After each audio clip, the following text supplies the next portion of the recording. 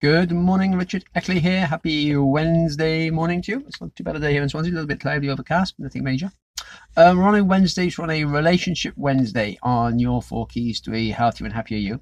And I was reading an article the other day saying when you're in relationships, sometimes we do, it's what we do when we start with a relationship, we sort of try and put our best selves forward, which is how we should do really, to try and, yes, attract a partner. So you put your best selves forward.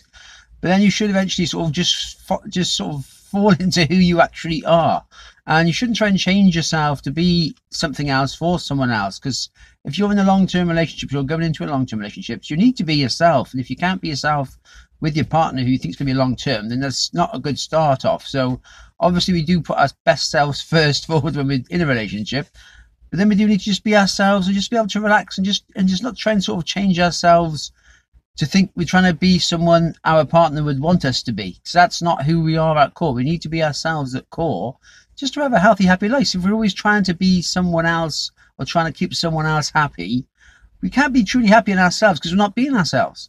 So we do need to be ourselves first. Put our own happiness first. Sounds a bit selfish in a way. But you put your own happiness first, because if you're happy in yourself, then you can help other people. You can sort of be more sort of provide more sort of help and friend and chat and stuff like that, because you're okay in yourself and your core.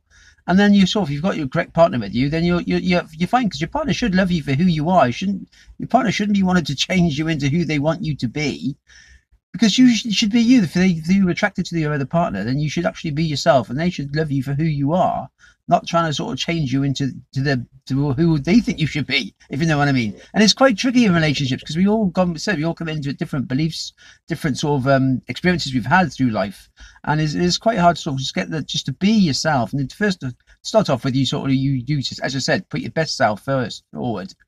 But then just to be yourself and just eventually just thinking, well, yeah, no, just want to be me, and then just be happy. Because that's what sometimes happens sort of long term down the road, 5, 10 years down the road. Someone's tried to be what their partner wanted them to be, and they can't keep it up anymore. They've done it for so many years, and I just want to be me. And that's just how you should be. To be happy in yourself, you just got to be yourself. And we've all got weird quirks and personality traits and things like that.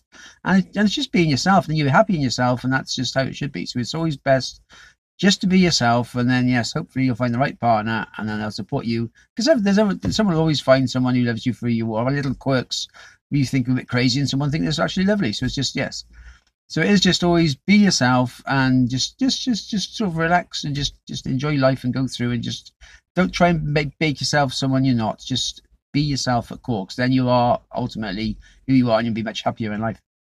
That's my little thought on relationship today. Have you have a good day today? You got any value from this? Drop me some comments below. We're still sticking a podcast system all together at the moment, and then get me a web page up, and that's sort of, I've got it, but I haven't actually put all the stuff on it yet. And then obviously the book's hopefully coming out soon as well. It's in the editing process. So if you've got any value from this, drop me some comments below, and all the best for now.